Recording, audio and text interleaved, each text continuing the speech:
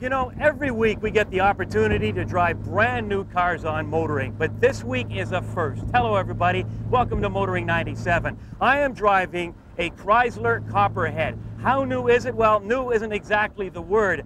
This is a concept vehicle, which means it really doesn't exist. But you know, for so many years, concept vehicles were nothing more than cardboard cutouts that collected dust all year, while manufacturers went back to building boring cars. But as we're about to see this week, Chrysler came along and said, you know what? It could be good business turning dreams into reality. Automotive journalists test driving new vehicles. Hardly a new concept. I mean, that's their job. But nobody could recall ever being asked to drive not one, but 4 fully operational concept vehicles.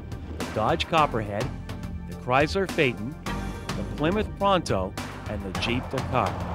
Now, it's no secret that Chrysler has turned its financial fortunes around by simply building pretty cars that consumers wanted, and that includes turning concept into reality. I really do think that, you know, we got into this whole period of the 70s where we were caught up in this era of regulation. It was fuel economy. It was everything was just like it was oppressive, and it doesn't have to be. I mean, the real need and desire on the part of the customer for performance and sparkling and sportiness and feeling good, that never went away. And I think, you know, we as the manufacturers went away from that, and it's just nice to see it come back. And it works. I mean, people are there. They will come. The newest concept car to join the production line is the Prowler.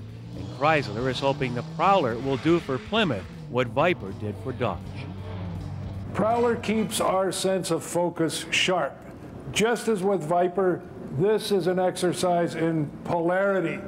Those who don't get it or don't like it never will, and that's fine with us. But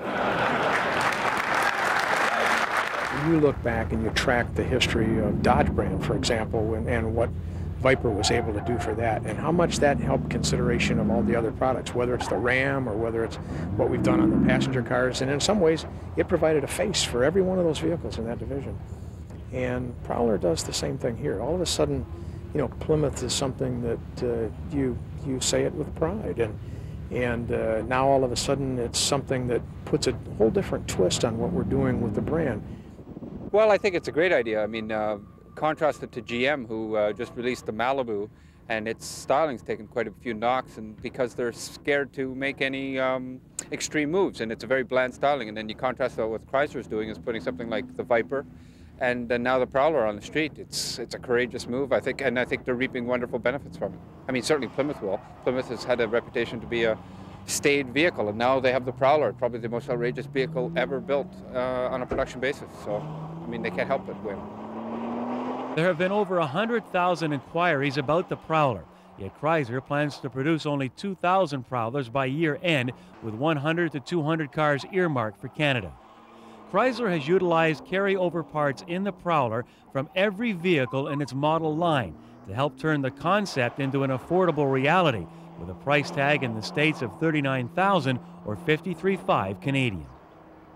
You can use the air conditioning system from, for instance, our Neon, and use the steering wheel from our Grand Cherokee, window switches, which don't have any relationship to the way the Prowler really is set up to function. We can use existing components and save tooling dollars for doing that.